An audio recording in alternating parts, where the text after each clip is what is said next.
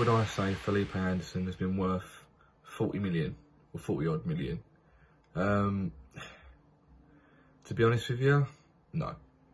He's very inconsistent. He's one of our most creative players. Going forwards, you always get the idea that he should be making something happen. But more often than not, he fails to deceive. Last season, he done really well. He scored loads of goals. You know, he looked all the time like he wanted to go forward. Learnt to work back and help out defending. But this season, but it's the same as everyone else. You know, everyone's been low on confidence this season. Nothing seemed to work out. We've been playing really poorly. You know, no ideas. You know, anything like that. But he's kind of the worst culprit for it, where you expect more from him. And he kind of seems like one of them players that he needs everyone else in the squad to be playing well to get the best out of him. And now for someone of his stature and what he's meant to be like, of his, you know, how he's regarded in world football, he needs to step it up a little bit more. And I think that for someone who apparently was looking to use as a bit of a stepping stone to get to a better club, but he's flattering to deceive massively in that point.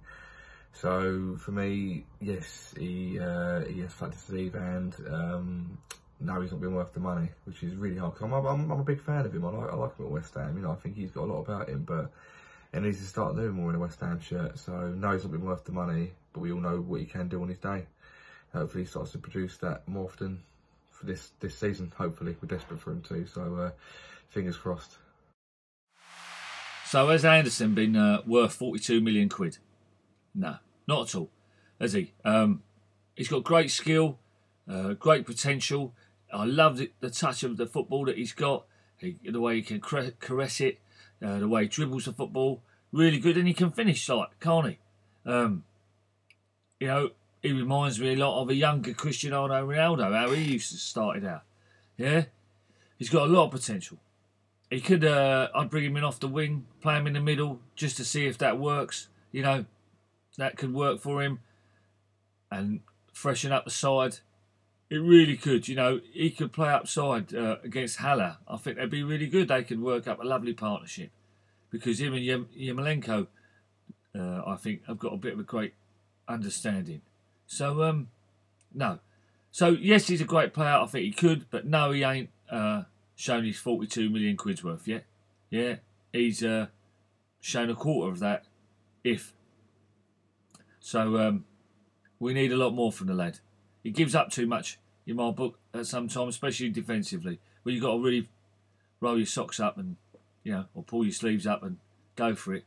He ain't got the bottle yet. He needs to learn that. But let's hope he turns it on Saturday against Spurs. 12:30 Saturday. Come on, your... So, regarding this week's question about Felipe Anderson being or not being value for money, regarding his transfer fee and his low form so far this season, I'd say, even though he's not been performing so well as he was last season, I still think that he's been value for money, because even though he's not given us a lot of goals or assists this season, if we were to sell him in January or in the summer, we'd make profit, considering the fee we've paid for him was £35 million, with add-ons going to somewhere like £42 million, and he's been great if you take into consideration the entirety of his career so far at the club. And I still think that even though he hasn't scored a goal this season so far, he's created a lot of chances. He's managed a few assists. I know it's not enough so far, but yeah, he has been value for money, in my opinion. Hi, this is Adam from the West Ham is Worry Drink podcast. Now, Felipe Anderson, is he worth the money? I don't think this is a simple yes or no. I'm going to say yes, probably because most people will say no.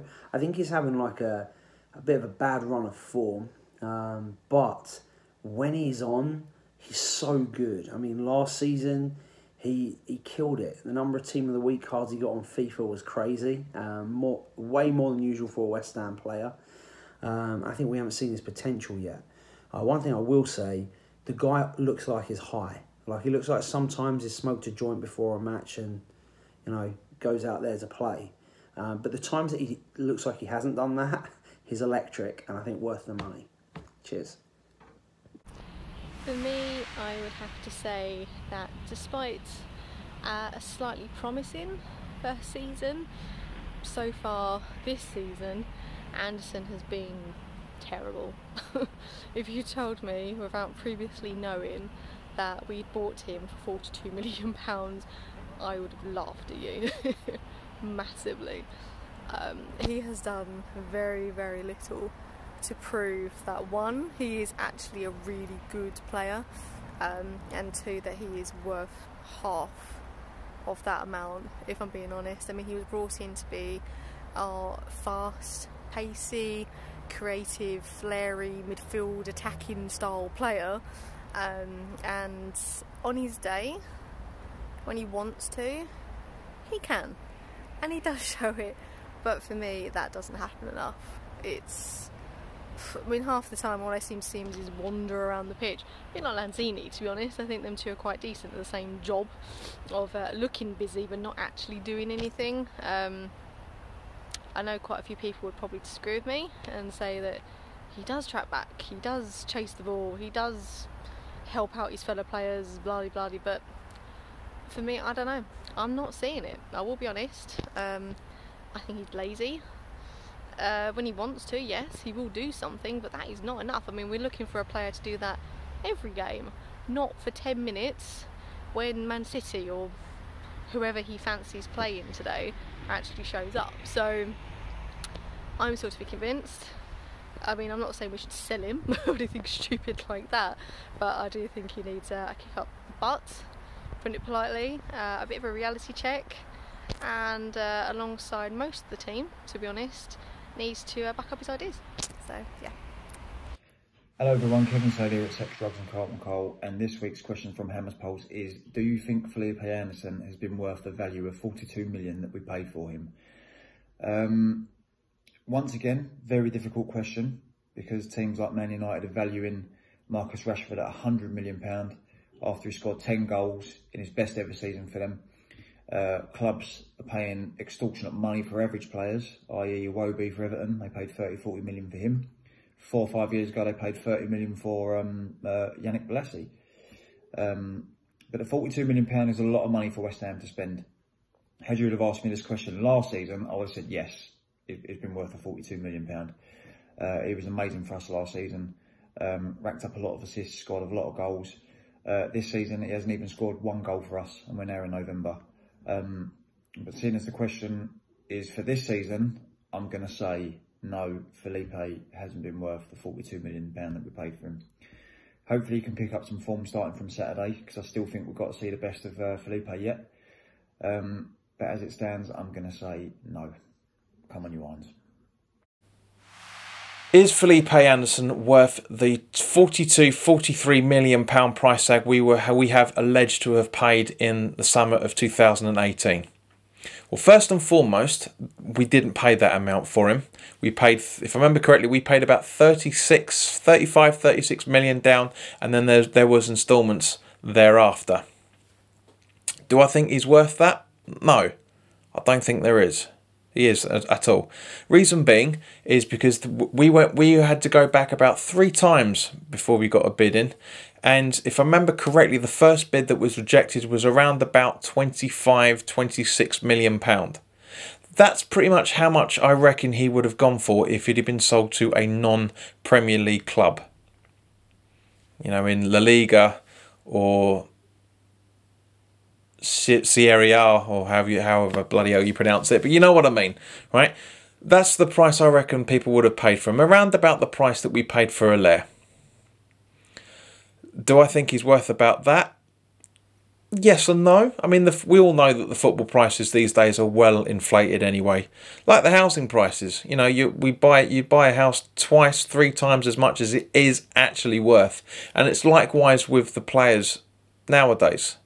But we accept it because we're used to it, seeing it on Football Manager and FIFA. But anyway, I digress. That's for another time. But basically, no, I don't think he's worth it. We were warned by the supporters of the club that we bought him from that he was going to be very, very inconsistent, and they were absolutely spot on with that.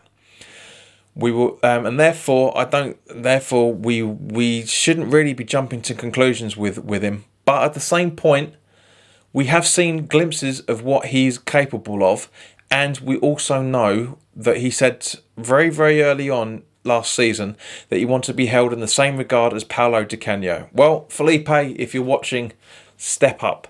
You need to prove that.